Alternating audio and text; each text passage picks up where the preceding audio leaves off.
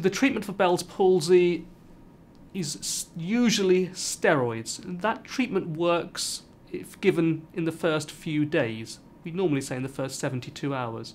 Now, the dose of steroids will vary, and the steroid dose will depend on the body weight. Usually a course of 7 to 10 days of steroids is given.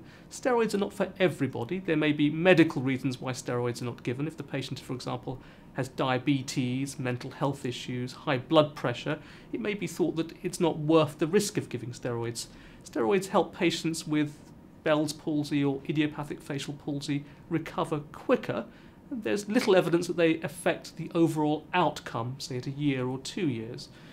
If you suspect that the facial palsy may be secondary to a virus, such as the varicella zoster virus, or the virus that causes shingles, then antiviral agents are given. Drugs like acyclovir are given in addition, but these are not needed for most cases of facial palsy. There is a small number of patients for whom there is persistent facial weakness. These may be older patients, patients who are diabetic, or patients who have very, very severe facial palsy with very little movement in the start of their condition.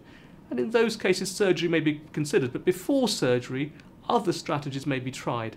Facial physiotherapy, botulinum toxin injections, and surgery very much is for the minority of patients, and the vast majority don't require that.